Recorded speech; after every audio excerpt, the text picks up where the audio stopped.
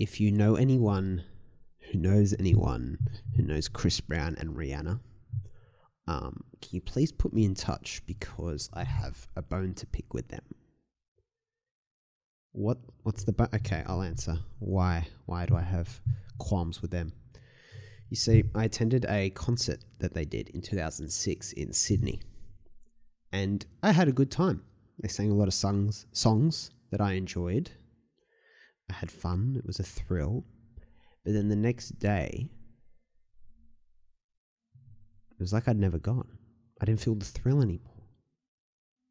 There was no more excitement, no more buzz. The music wasn't even still ringing in my head. And I really don't understand.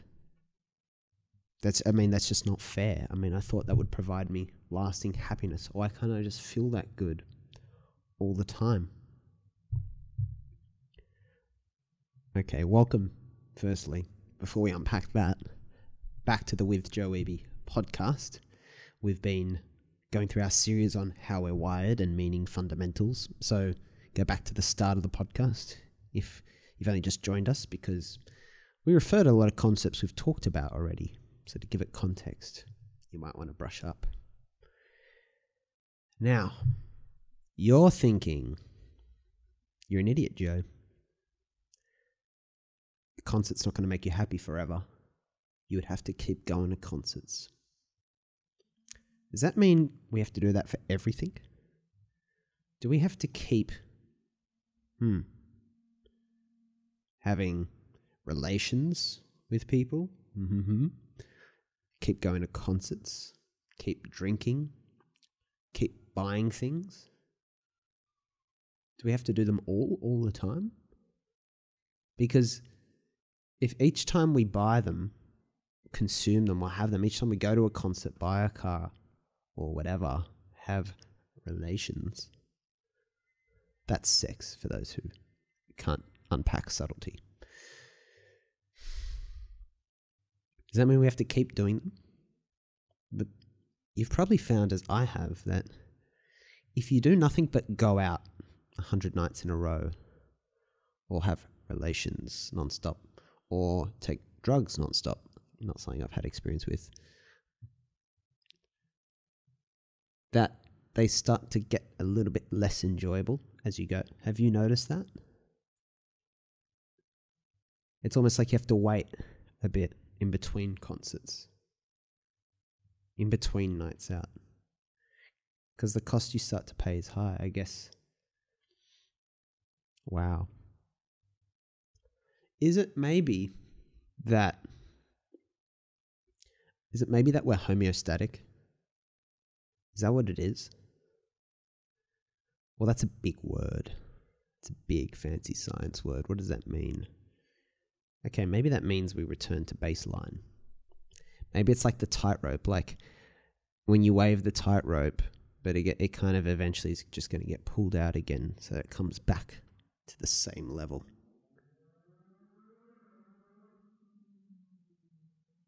Maybe that's how it is. So that's complicated. Well, I guess that's true, though. People are homeostatic. We do return to baseline. But not for everything. I guess the question is, how do we make the baseline better? Now we're asking the right question. How do we make the baseline like 7 out of 10 or 8 out of 10 or specifically 8.5 out of 10, which that's significant for reasons we'll get to later if you're patient and you keep listening. How would we do that? How many rock concerts? How many cars? How many boyfriends and girlfriends and flings? How many of those things, what combination of them will raise the baseline? Hang on, problem. Those things don't move the tightrope up. Those things only give us the spikes and the drops. Almost makes you think the solution's not there. that something else might be giving us a higher baseline, a higher homeostasis, a higher equilibrium that we always come back to. There's some of Newton's laws in this stuff, I'm sure, but let's stay away from science for now. But we will get a little bit biological. So let's remember our last episodes were on Astro the dog. Important dog to know about. If you haven't been paying attention, it's the dog that runs 90% of your brain. We talked about how he's been shaped by evolution, right? He's been built for a time when we lived in tribes, very, agrarian, basic, out in the jungle, hunter-gatherer kind of lifestyles. That he doesn't evolve as fast and update as fast. But we've got our conscious forebrain, right? Neocortex, rather. It's a little bit more switched on, and that's the part we identify most as us. And Astro's been shaped by evolution to do one thing. Make sure you survive.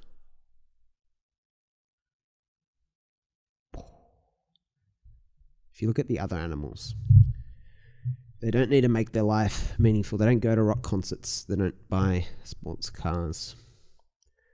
They don't do all those things. They boost their odds of reproducing. They're all part of this game called natural selection. And most of the people who are playing natural selection are not very autonomous. They're not very aware that the game exists. They're just players in the game. Little figureheads. They're not the character in the journey if you're playing a video game. They're all the other side characters. I think there's an NPC. There's a term for that. Anyway, I'm not even using gaming much here, but they're not aware of the game. Their existence is peaceful, as Anthony DeMello would say. They just be. They're authentic. They are themselves. They shouldn't actually be looked down on by us humans. We should actually be jealous of the animals. Because it's just authentic. They don't have to worry about meaning, fulfillment. Now, they have this pleasure-seeking tendency that we have, that are referred to in this rock concert. And that pleasure is basically the game's reward, like coins or going up a level. That's the game's reward for getting it to survive. That's the natural selection game. Natural selection cares only about making your genes succeed, not about making you feel good. Astro the dog only cares about making your genes succeed, not making you feel good. So that is a little prelude, if you will, to a topic we're going to talk about again in the next episode called the pleasure treadmill. We're going to unpack what pleasure really is and what fulfillment really is. We're going to go to the blog post and we're going to deep dive into this further. But for now, I think you've had enough for one day. So, wow, if you want to get a jump, the blog's there. It's called The Pleasure Treadmill, www.withjoewehbe.com, and then find the article on the pleasure treadmill or just Google it, whatever. Anything else? Oh, can't forget. Remember to use this to open doors for yourself in terms of what you know, doors to new rooms of knowledge, but also for others. Don't forget that the best way to open 1,000 doors for you is to concentrate on opening doors for others. This has been the With Joe Wehbe podcast, and I'll speak to you again tomorrow.